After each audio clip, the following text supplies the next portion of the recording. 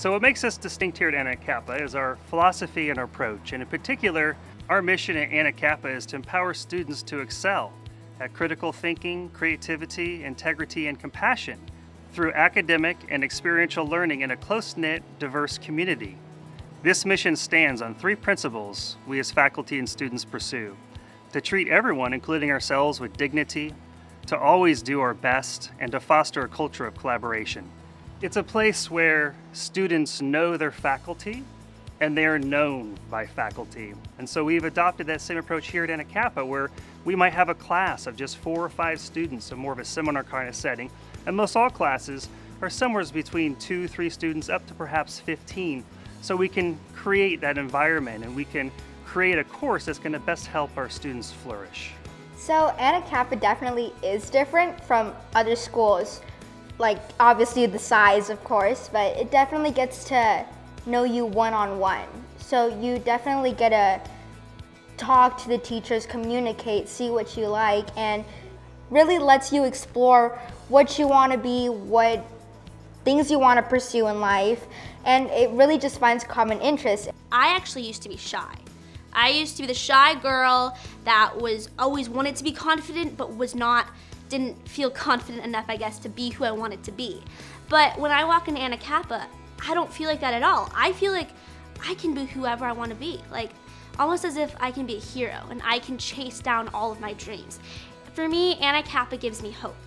It's cool to come to Anacapa because like at other schools, I know that some kids are like, oh, I don't want to go to school because like everyone stinks, I don't want to go to class. But here, like I felt that in the first like few months because I never really liked school, but now I'm getting up at like 5 o'clock every morning, getting ready, and then I'm just watching TV and I just leave like right away because I'm happy to come to school.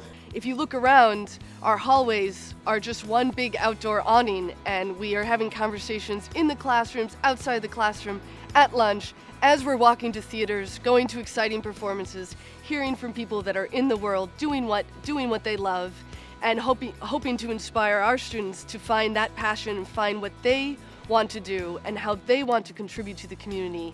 Well, my brother went to a big high school of like 3,000 kids, and I heard about his relationships with the teacher. You call them by their last name.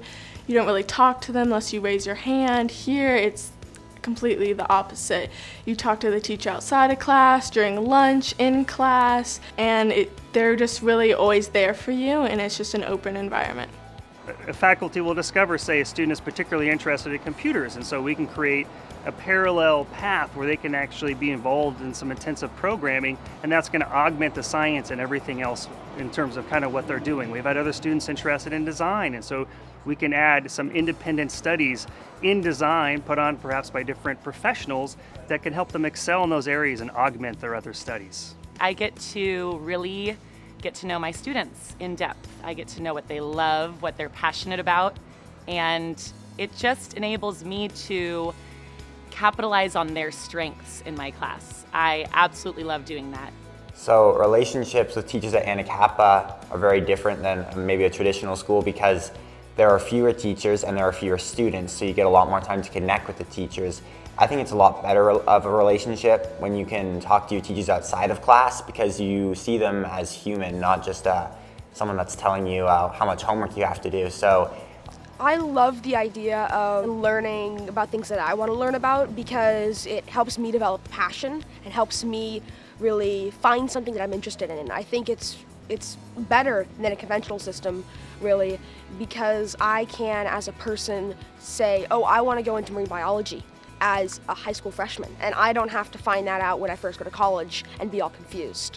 You're being taught by people that are your peers, you're being taught by your friends, and I think you often will pay attention more if it's someone that you kind of look up to who's explaining something. What I really enjoy is that like the teachers push you, and the curriculum that we're learning influences what electives we choose, I think. Because when we're learning something that we like, we obviously want to do it more, and that kind of matches with our electives. We have 2 different trips, I like to call them really adventures, that we do a year to help broaden the horizons of our students. So the fall, we do some type of outdoor trip, some type of camping where hopefully something goes wrong. because this turns out to be a wonderful environment to grow teams, to grow students together, to really kick off the year in a strong way. And then towards the end of the year, we do some type of city trip where we can broaden the horizon. So this year, for example, we're going to Silicon Valley, so they have the opportunity to see Google and the slides and the crazy work environment they have. And so an important part of finding the right school is finding the right fit. And so we're looking for students that want to be involved, they want to be engaged, and they want to grow. And that is a big part of what we do. And so we're very proud that we've curated a wonderful group of families and students that are part of Anacapa. If I could tell my teachers anything, it would I would say thank you. I mean, I don't think I'd be here if it wasn't for them. I've had the support, their unconditional support since I could remember. If I had 3 words to describe the Anacapa School, they would be rigorous, comforting, and fun. So for us, the ideal student that we're looking for are those students that want to seek adventure, they have critical thinking, they want to further develop it, and they have compassion.